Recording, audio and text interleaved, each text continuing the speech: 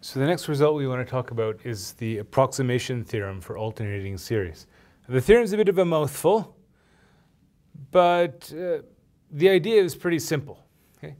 The idea is that you can actually approximate an alternating series pretty well by any of its partial sums, right? So remember that to satisfy the hypotheses of the alternating series test, the terms in this sequence, they have to be positive, they have to be decreasing, and they have to go to 0 in the limit, right? So these numbers are getting smaller and smaller, they're getting closer and closer to 0, okay? Because you're alternating in sign as you add them, we talked about in the very first video for this section, we said, well, you know, what happens is, you know, you kind of have, you know, maybe somewhere here is like the actual limit of your sequence, right? And so you kind of put the first term in, and so maybe like 0 is over here, right? So maybe here is 0. And you add A1, and you get to here. And then you subtract A2, right? And so then you subtract off A2, and well, A2 has to be smaller than A1, so it doesn't get you all the way back to 0.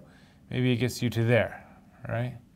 And so maybe we'll kind of think about it like this way. We'll just sort of think about the difference from L. So A2 gets you to here, right? There's A1 plus, or A1, sorry, minus A2, right? And then you add on A3. You add A3 onto here. And because A3 is smaller than A2, it's not going to get you all the way back to A1. It's going to get you maybe to here, right? Okay, so here will be A1 minus A2 plus A3. And then you subtract off A4. And A4, well, it can't take you back that far because it's smaller than A3 was. So maybe it gets you to, say, here, right? So then you're kind of over here. And there's A1 minus A2 plus A3 minus A4. And now you add on A5, and it can't take you all the way back to there, so maybe A5 gets you to there, right? And so on. So let's call this, maybe to simplify, that should be now S5, right? The fifth partial sum, right? And then S6 might be here. S7 might be there, right? So you get closer and closer to L at every step, right? And you just jump back and forth over the limit every time. And so it's because of this jumping back and forth, right? You're never straying too far from it's not like you're trying to work your way up to the limit. You're jumping back and forth over the limit. And every time the jumps get smaller, right? So that means the difference between the partial sum that you have here and the limit, right? Well, it's always got to be less than the next term, because then when you add the next term, it takes you to the other side of the limit, right? It takes you past the limit. So the difference between the limit and the partial sum, right? The limit of this, so the actual series, right? The infinite series, the difference between them, it's always less than the next term in the sequence.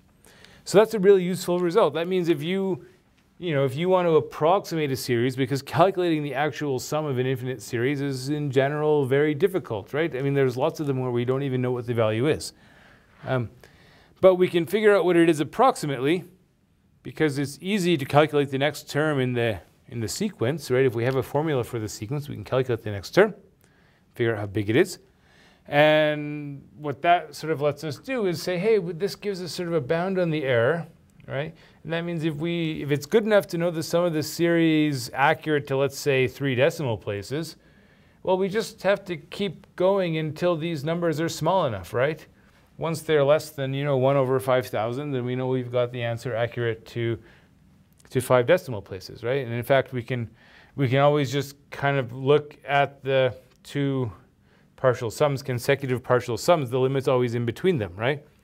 So you just kind of look at consecutive partial sums until the interval between them is small enough, and you know that you've got the error that you want, right? So that's the idea. We'll look at a couple of examples, and then we'll move on. We'll talk about absolute convergence after this.